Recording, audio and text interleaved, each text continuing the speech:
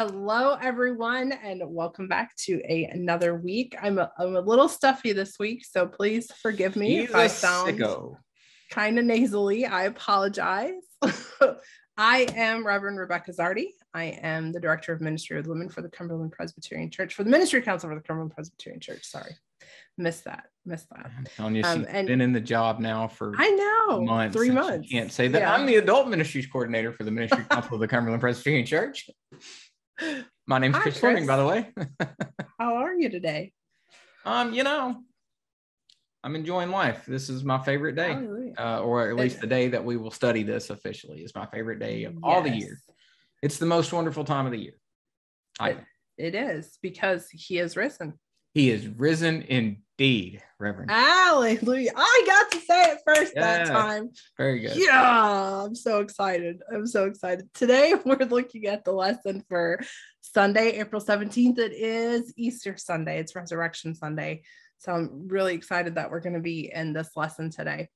Our scripture reading today comes from John chapter 20, verses 1 through 18. Before we get into that, was there anything you want to talk about? We've been talking about the young adult cohort. I would just remind people, if you know somebody that's a youngin, post high school, probably pre-30 would make it easier. We're doing the spiritual disciplines cohort, and I'm really excited about that. We still have some spots available. Some spots are available. So bring it on. Bring it in. I think I keep telling people this just to create a deadline for myself.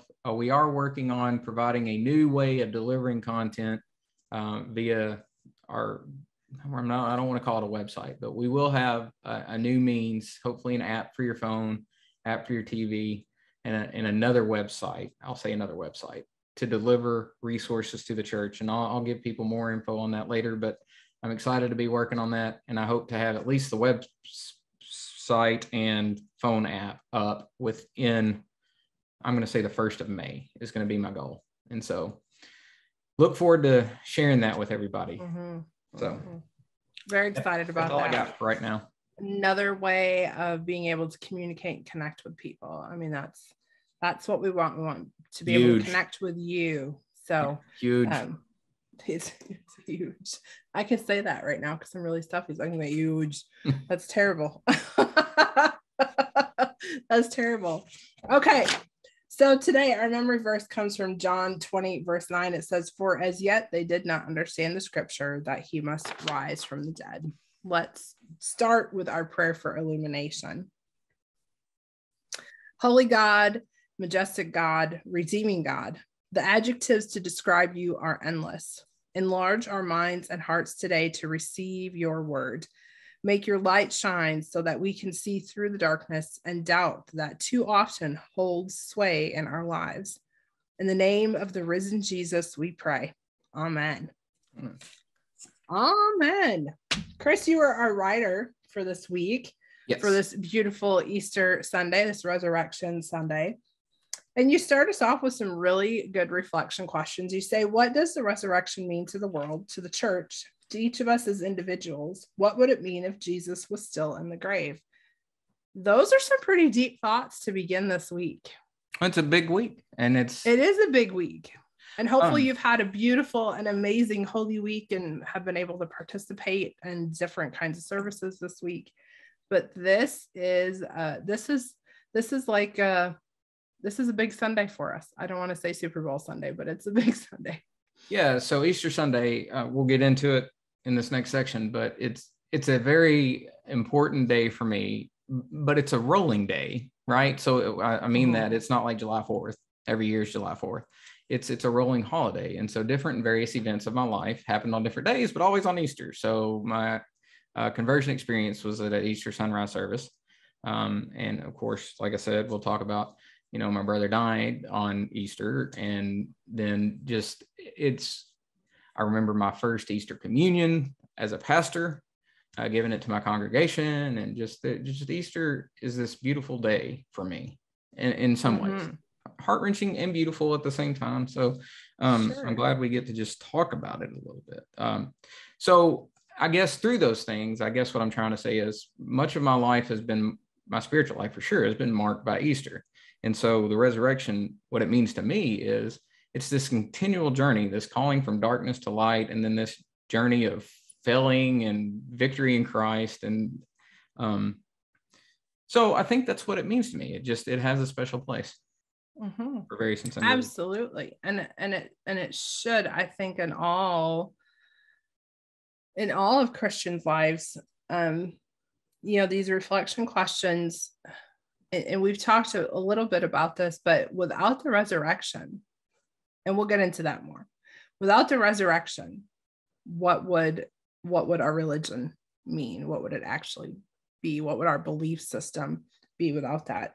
So ponder that as we dive in, teachers, as we dive into this, because we're going to dig into that question a little bit later and a whole lot deeper as we get into some of the conversation later. But these are really good thoughts to have at the beginning of your class to just get a basic understanding of where your people are at and where they understand and how they understand the resurrection. What does it mean?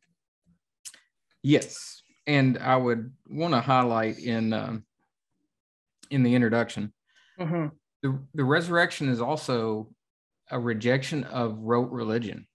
It's a rejection of saying that religion is the key to saving you. It's not. It's the fact that Jesus Christ died and rose.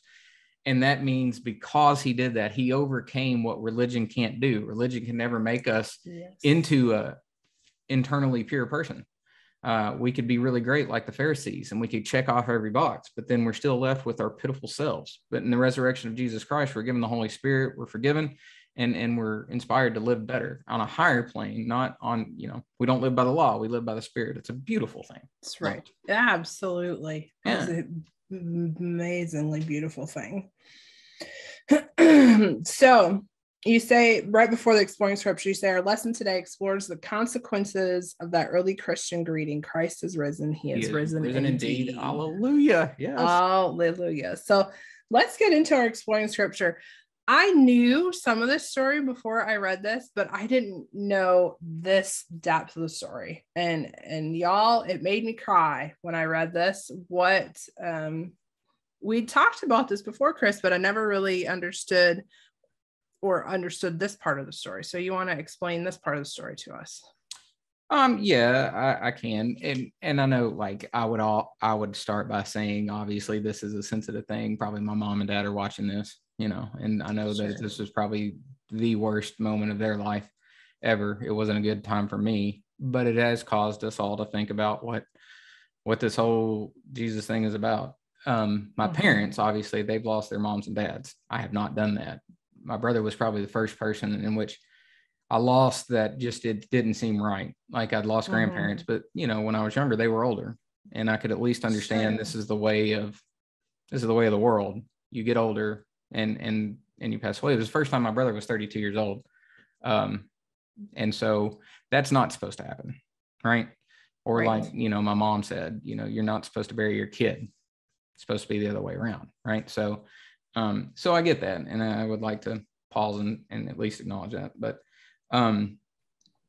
so anyway, just for whatever reason, my brother had been in the Army. He was older than me by about 6 years or so, and so once he got out of high school, we didn't really get to hang because he was in Korea or whatever, and we didn't have a whole lot of time together. And so back in 2008, he had a car wreck, which kind of slowed him down on some of his activities, and he couldn't drive or really do too much. And so it was an opportunity for him to, he really never knew me before I became a preacher or wanting to be a preacher. And so we got to start going to church together. I'd pick him up and we'd go to church together. And it was just a time that we spent time together. And so it was kind of nice in that sense.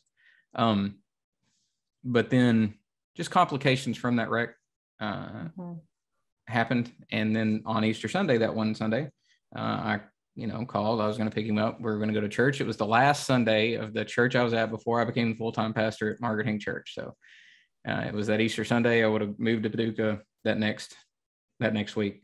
But anyway, just something went haywire, and he passed away, and it was a shock. It was also a moment when I was in the the little waiting room at the ER where a chaplain came in, and I thought, not going to do this job. Like hospital chaplain, Sure. out of the question, because I thought this would be especially at the time, I was like, this would be the most horrible job anybody could ever have. And so I did, but it's always been then something that I've prayed for hospital chaplains, because I couldn't imagine that. Like, that's their job, is to kind of be, the presence of God in probably someone's worst situation ever. And you'd have to be really prayed up every single day to be able to do that job. So to face that. Yeah, absolutely.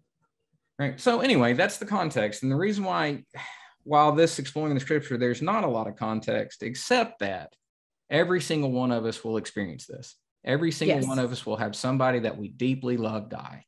And it's no different 7,000 years ago or 10,000 years ago. It hurts and it's not right. Right. So that's the reoccurring theme of humanity. You're going to die. You are, your friends are, your loved ones, everybody's going to die. Yes. What are we going to do about it? And so that's what's encapsulated, I think, in these last couple of verses in John, or chapters in John, and especially here, where they're stunned because the person that they thought was their rock, redeemer, and all this stuff just was dead. It's gone. It's gone. Yeah. And what do you do? And so that's the historical and contextual context. Although I don't really talk about the contextual context as much, I do bring up, a different scripture, but it's the context, and it won't change. Yes. Anytime soon, anyway. Yeah, I agree. I think when I think back on my life, the first person that I lost that didn't make sense to me was one of my best friends. We were 13. She died in a tragic accident, and at 13, it's like that's a shock to your system, because you live forever, right? When you're 13. Yep. And it makes you realize that no, you don't. Right. That there is an end at some point. There has to be an end. And that just makes you more aware. I love how 45, the second to the last paragraph, you say, Christianity is certainly a force for good in the world. It can certainly change situations in the here and now, but the gospel is also the eternal significance. Yeah, I've told people before, this is probably when I was younger, when I was 28, probably before, I was probably more progressive in my theology. But like I said, when somebody dies, you're like, well, how much can you do in this world to make a difference? Right. When you're going to die, and so is everybody else. And so I put in here, in the past, I was really angry with Christians who always just talked about heaven as if there was nothing to do on earth. But man, when someone you love, when somebody dies you love, heaven becomes more real and desirable. Mm-hmm. Mm-hmm. And no matter how good you make the earth, no matter how good you are, and even again, like I said, you could recreate the Garden of Eden and people are still going to die in it. And mm-hmm. So there's another problem that you got to fix. So yes. Yeah, absolutely. And you end this section with this whole interchange between Martha and Lazarus and Jesus. That Martha was like, Jesus, if you'd been here, my brother would live. And Jesus says, your brother's going to rise again. And she says, I know that he will rise again in the resurrection of the last day. And he says these amazing words to her: I am the resurrection and the life. And those who believe in me, even though they die, will live. And everyone who lives and believes in me will never die. Do you believe this?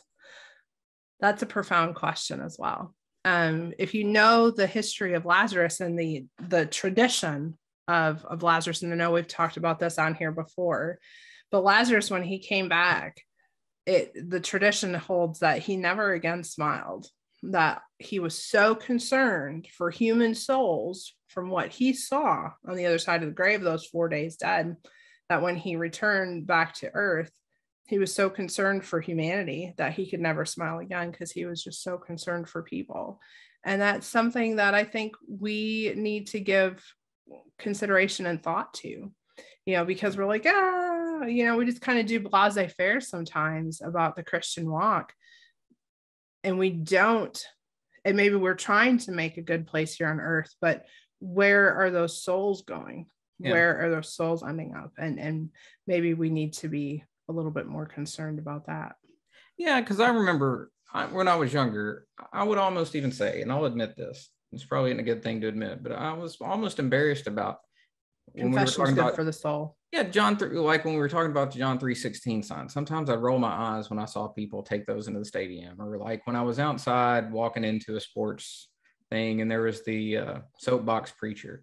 And it's so easy to just say that those people are crazy and nuts, but at the same time, who am I to say? Because at least they're preaching the gospel, and maybe they have too much emphasis on heaven and not enough emphasis here. But I surely at one point in my life had too much emphasis here and not enough on heaven. And not enough on heaven. I know that. I think there's a balance. I think there has to be a balance between the two, because it is about treating our brothers and sisters with respect and dignity and honesty here on earth, but it's also that care and concern for your eternal destination. It's not either or, it's both and.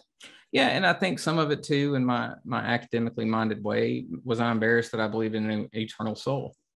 Like, was I embarrassed because I believe that there was a Jesus guy who jumped up from the grave, or who did miracles like turning water into wine, or so on and so forth. Sure.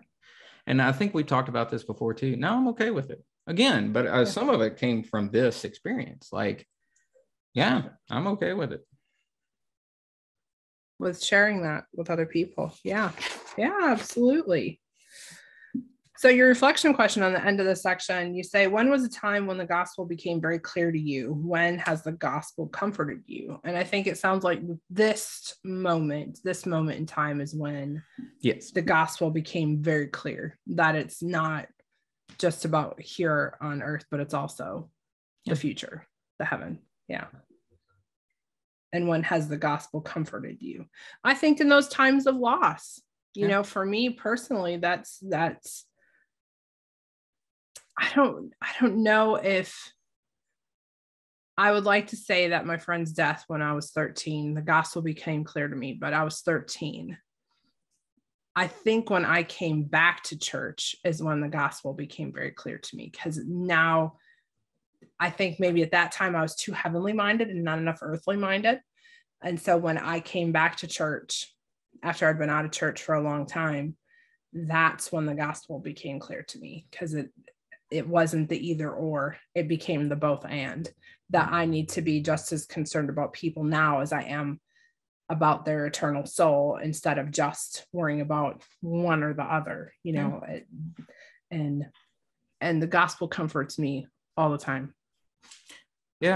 All the time. I mean, really, honestly, when I have bad days, when I'm feeling down, and in my joys, just scripture just jumps out to me, you know, and I'm exuberant with those people that have come home, and I'm joyful and excited about them. But at the same time, those days that I'm feeling down, and I recognize myself in different people, different scriptures of the Bible, and what God has done for them, knowing what God's doing for me now. You know, it's very comfort. It's a huge comfort for me to know that I have a God that cares for me each and every day. I agree. And Leo. Hi, Leo. Yeah, he's being a jerk. But he's my jerk. He's a cute jerk. We'll let him hang out.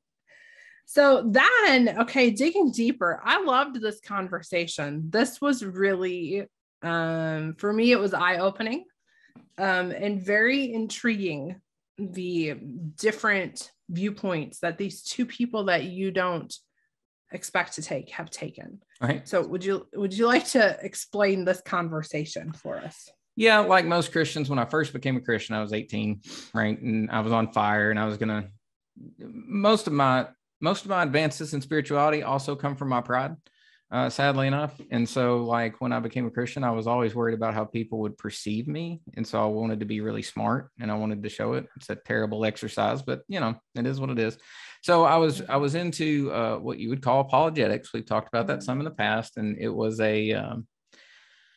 It's a way of defending your faith and learning all that. And so I was introduced to all kinds of skeptics and atheists and all that jazz. And one of them that many people might be aware of, he's passed away now, but probably my favorite atheist, probably many people's favorite atheist of my age or a little bit older, would be Christopher Hitchens. On a side note, he has a brother over in England named Peter Hitchens, who is still alive, and they were complete opposites. Christopher Hitchens was an atheist, and Peter Hitchens is a very devout Anglican, we'll say. And so anyway, Episcopalian, whatever they're called over there. But anyway, Christopher wrote a book called God Is Not Great, How Religion Poisons Everything. And I remember listening to an interview that he gave to a Unitarian Universalist minister who did a lot of work with like NPR up in Seattle or wherever it was. I forgot where it was. Sure. And I remember, again, this was pretty close to the time that I'd talked about with my brother dying. I think it was 2009 or 10 or something. I forgot when it was. But the Unitarian Universalist minister says something along the lines of, well, I don't take scripture literally, and I don't think you have to believe that Jesus he died and rose again. Like she said, it can be taken metaphorically. And then Christopher Hitchens was like, well, I think that's kind of, basically he said it's kind of dishonest. He said, the definition of the death, burial, and resurrection of Christ was the forgiveness of sins and life everlasting. And, if you don't believe that, then what do you believe? And then she doubles down on it. And she says, I take this as metaphorical truth. The stories, the narrative are what's important. And then I remember Christopher Hitchens saying this, and I'd never been able to put it in words. But he says, then show me what there is ethically in any religion that can't be duplicated by humanism. In other words, can you name me a single moral action performed or a moral statement uttered by a person of faith that couldn't just as well be pronounced or undertaken by a civilian or someone who wasn't part of it? And I'm like, well, he's right. Because the only thing we have as Christians is that Christ rose from the dead, and because he lives, we live. Not our actions, not our thoughts, not our worthiness. It's because Christ died and rose again for us. That's the only difference. Right. Like I've tried really, really hard to figure out what other difference would be Christianity if you didn't have a resurrection. I don't know what it would be. Yeah. Yeah. On the other cheek. Doing to others as you would have done to you. Right. So the thing that sets Christianity apart from any other, and you and I have both studied different philosophies and different religions of the world. And for any of our friends who have also studied different, they all present a great viewpoint on moral and ethical behavior. Yeah. They all have good points on how to be a good human being, how to treat each other with respect and dignity, how to love each other as we should and care for one another. But the thing that sets Christianity apart, and the thing that for us is key, is this resurrection. Yeah. Without the resurrection of Christ, I agree. What would we have? Just a good moral teaching. Right. And I think it's also important to understand what the gospel is. The gospel is not a call to morality. That is absolutely not what the gospel is. The gospel is that Jesus Christ died and rose again. That is the gospel. That's the good news. It's not about life, moral codes, rituals, anything else. It's that God and Jesus Christ has redeemed the world. Yes. That's super important. Through his action of going to the cross and rising again, it is through him going back to what he said to Martha. He said, I am the resurrection and the life, and those who believe in me, even though they die, will live. And everyone who lives and believes in me will never die. And it's through this resurrection, it's through this beautiful Sunday that we're celebrating, this amazing event that happened, that we have life everlasting, that we put our hope and our belief and our trust and our faith in, so that we can have this eternal kingdom with God, that we can share and participate in this yet to come, the kingdom that is here but not yet consummated. And without that, what do we have? Yeah. And for those who are more, earthly oriented, it's fine. The same way that a conservative evangelical, if you want to, says that through the death, burial, and resurrection of Jesus Christ, an individual soul is saved and we're transformed. What happens on an individual level happens on the global cosmos level. That Christ redeemed the world, cosmos, the whole thing. And in the same way, it too is transformed through the victory of Jesus Christ over the grave and death and sin and evil. In the same way we work on ourselves, we can work on the world, but ultimately our victory is this resurrection of Jesus Christ. I'm done on that. Okay. Okay, fair enough. Yeah. That to me, I think this whole conversation, you summed it up on page 47. You said, weirdly, the world's foremost atheist debater further strengthened my belief in Jesus Christ as the Messiah, the Son of God, raised from the dead, sitting at the right hand of God the Father Almighty. Yeah, I wanted to make that pretty strong. Yeah. Yeah. Interesting that the atheists understood it better. I think so. Again, there's going to be people who disagree that are using the encounter and they won't agree, but that's okay. It's taking it from the text and taking it from my experiences, my lived experiences. Then I think we're on to something here anyway. Yeah, absolutely. Because then you close this section with this discussion question, and this teachers, this is another really great discussion question to have with your students. Is, do you believe in the literal resurrection of Jesus Christ? And do you think it makes a difference? Do you think it makes a difference if you do or do not believe in the literal resurrection of Christ? So these are great questions to ask your group. How is it that you see the resurrection of Christ? Is it literal? Is it metaphorical? And why? And how does that make a difference? These are good things to ponder. So then in learning from the scripture, you take us back to what we've been talking about in John, that John is very careful to connect Jesus Christ as the Passover lamb. Yes. We're bringing this back around to, this is who Jesus was. He was the symbolic Passover lamb, that John made it very clear that no bones were broken. He brought all of this back, all the scriptural text back to us, that he was the fulfillment of the law and the prophets. And for this reason, he was crucified to be our Messiah, our Savior, but then also through the resurrection. So hit some points in here on what you want us to understand. I shall. So the Passover lamb was not just a commemoration of the Exodus. It was the celebration of God's faithfulness to the promise of Abraham to create a great nation. And through Abraham, all the world will be blessed. So in other words, the act of the Exodus and then the participation in Passover was a proclamation of what God did. And then it was also a proclamation that God is faithful to God's promises.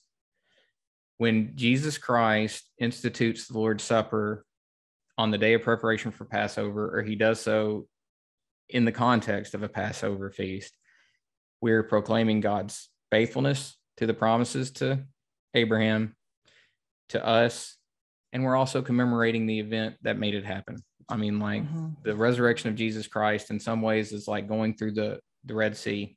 Like he parted death and brought us into the promised land. And that's so a beautiful picture. One of my favorite passages of scripture has been for a long time, all the promises of God are yes in Jesus Christ. And so what the resurrection does then, it's not that we're looking back on an event that made something possible. It did something. Like Jesus Christ is risen. That's the end of the story. It's not, we hope Christ will rise one day, or like Martha says, I know my brother will one day rise, but Jesus says, no, it's now. It's happened. The victory in Christ is secured. And so all the promises of God then, because Jesus Christ is risen, are yes in Jesus Christ.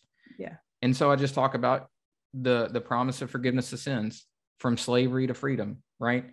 We have a place in which barriers are broken down, where like the culture is that people are against each other politically, racially, ethnically, religiously, whatever, blah, blah, blah. In Jesus Christ, we're all one. There's no longer Jew nor Gentile, slave, free, male, female, whatever, but we're all children of God. And then we receive the Holy Spirit. which helps us not be terrible and transforms us from one degree of glory to another when we submit. Sure. And those are the promises. And we know they're true because Christ is risen. Right.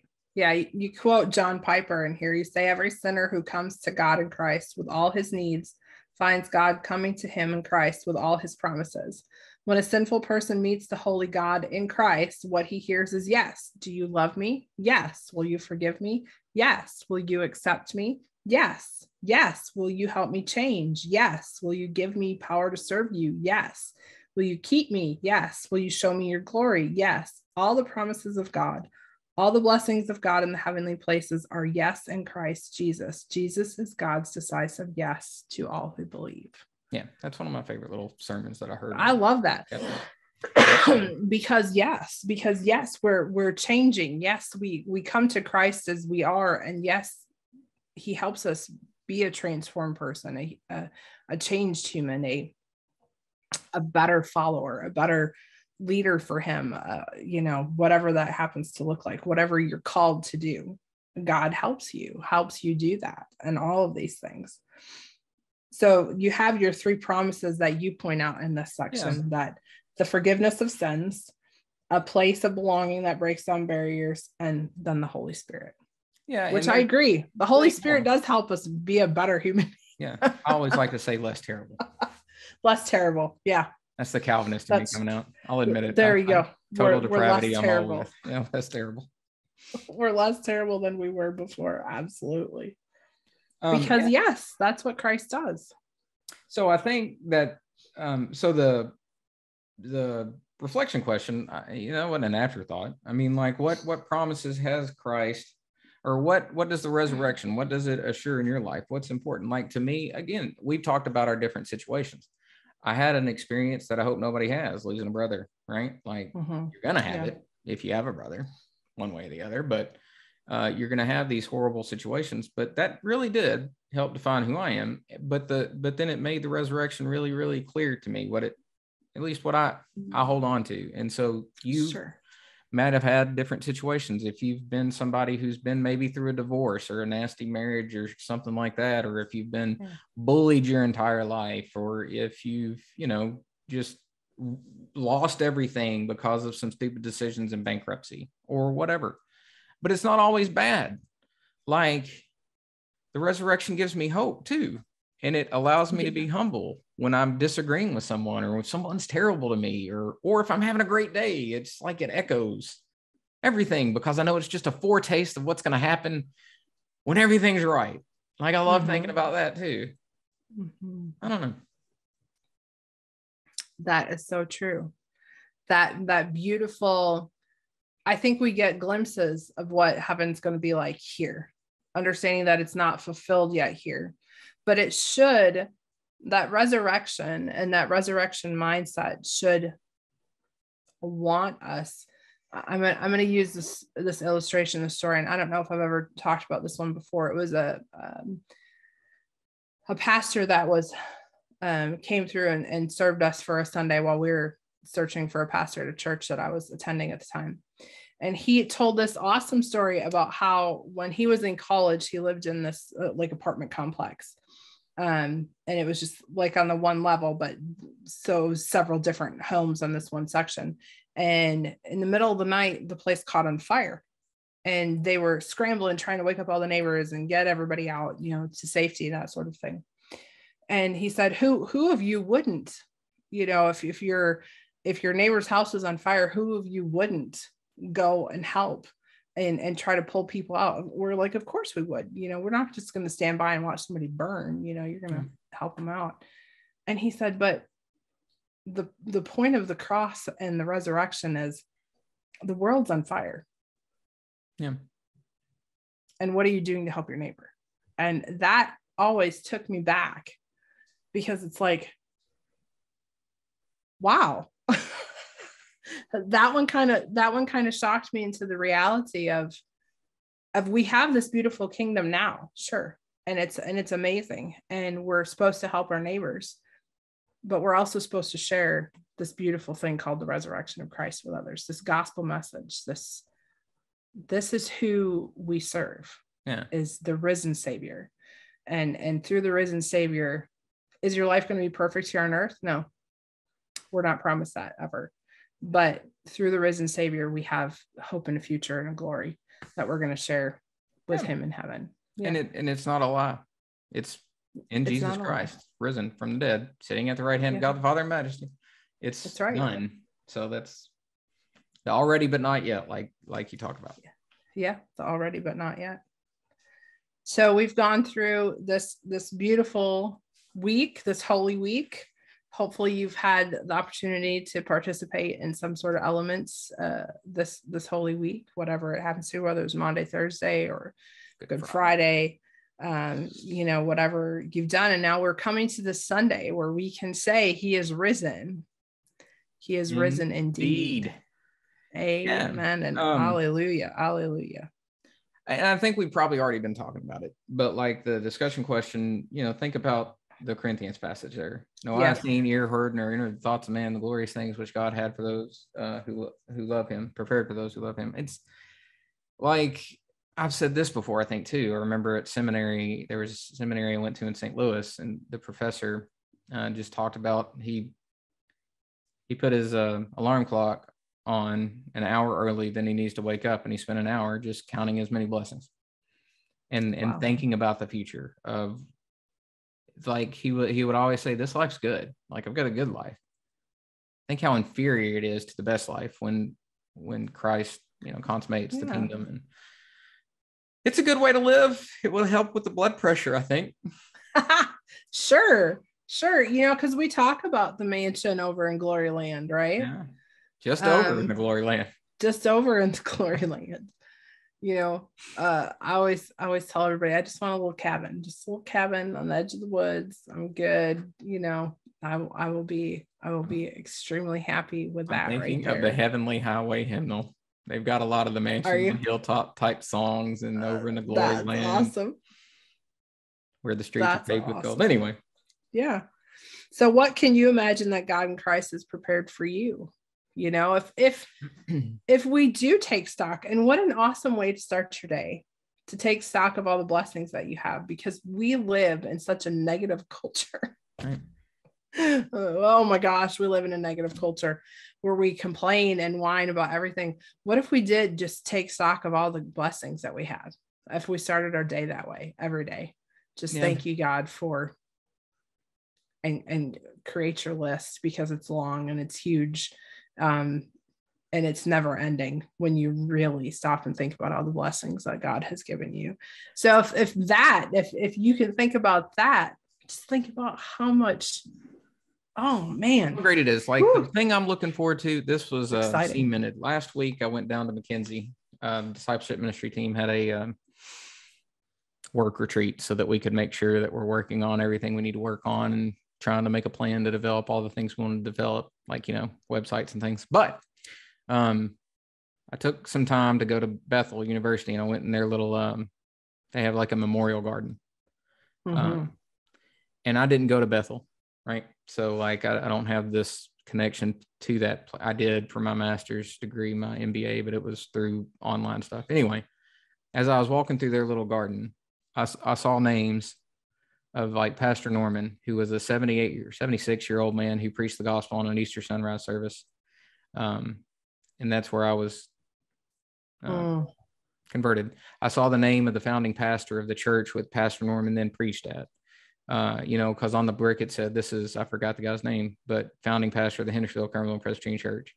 And then I looked, and there were people who some of the teachers that taught the person who founded that church, or Pastor Norman. And so anyway, I'm saying all this to say, I think one of the glories that I will have when I reach heaven because of the resurrection of Christ is to know the plan by which God loved me and prepared me, but then also to partake of the people who unknowingly, who maybe have died 100 years ago, affected my life, and I will know them as I know you, right? Like, I will have this family in Christ that I had even no idea, but I'll have this instant family that's deep and connected, and that's beautiful to me. That is an amazing thought. I mean, Wow. I thought, any one of these, I don't guess the chain would ever be broken because God has its purposes. But I'm thankful for all the faithful people I don't know that I owe almost my soul to in some sense. And I can't wait to because of the ripple effect that happened. Yeah. Wow. It's cool. That is a deep thought today. And teachers, I think I want to end on that, because that is far reaching, deep and wide, thinking about how your life affects and touch not only those around you, but the future generations yet to come. Yeah. And what are we doing to share that gospel message and share the story of the resurrection? How are we sharing that with others around us? Yeah. Well, Reverend, great place. Christ is risen. He is risen indeed. All right. Hallelujah. Preach with grace and power, and may the Holy Spirit do something amazing this week in your churches, and we'll see you next week. All right. Bye, everybody.